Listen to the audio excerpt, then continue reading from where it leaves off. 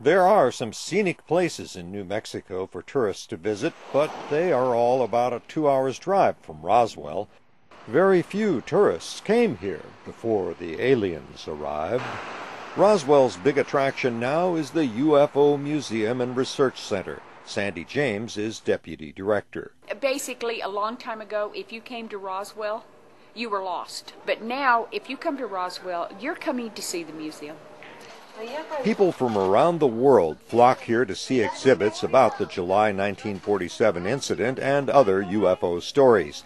They also buy lots of souvenirs. Top items that people buy would be T-shirts is first, coffee mugs are second, shot glasses, and keychains.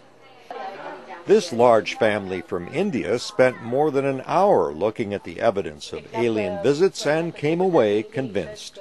I see all the signs and all the pictures, and I heard before for a few stories about the alien. I believe it somewhat, but not fully. You're sort of skeptical yet? Yes. Roswell, a town of close to 50,000 people, will double in size during the 4 days of the 60th anniversary UFO festival. Guy Malone is organizing the festival and a concurrent conference of UFO investigators. He says the city government realizes the importance of the whole UFO story to the local economy. It seems like 11 or 12% of the employment base in Roswell is now tourism and hospitality oriented, such as hotels, restaurants, museums, and things like that. A decade ago, that number was a 0-point-something%.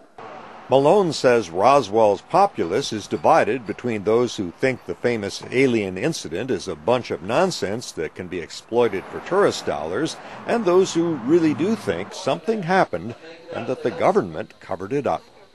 You've got a whole community involved here. You do have the serious side of researchers, witnesses that can actually give you the serious side if that's what you're looking for. And then there's also the campy or the shtick side of it too.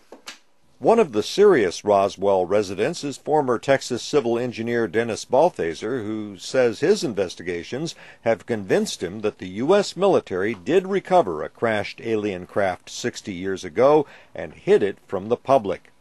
The United States government has had a lot of practice in keeping secrets. Good examples are the atomic bomb, which was developed up here in Los Alamos, just north of Roswell. 50,000 people were involved with that project for about 10 years, and it was kept secret. Balthaser thinks it may have been the first test of an atomic bomb here in New Mexico in 1945, and the atomic bombs kept at the Roswell Army base that drew the attention of visitors from another world. Balthaser is aware that many people here and elsewhere view belief in UFOs as irrational, but he thinks this would change if the U.S. government followed other governments in revealing what it knows. Within the last 6 months, the government of France and the government of England have both announced that they are going to open up their UFO files. The United States is making no attempt to do that.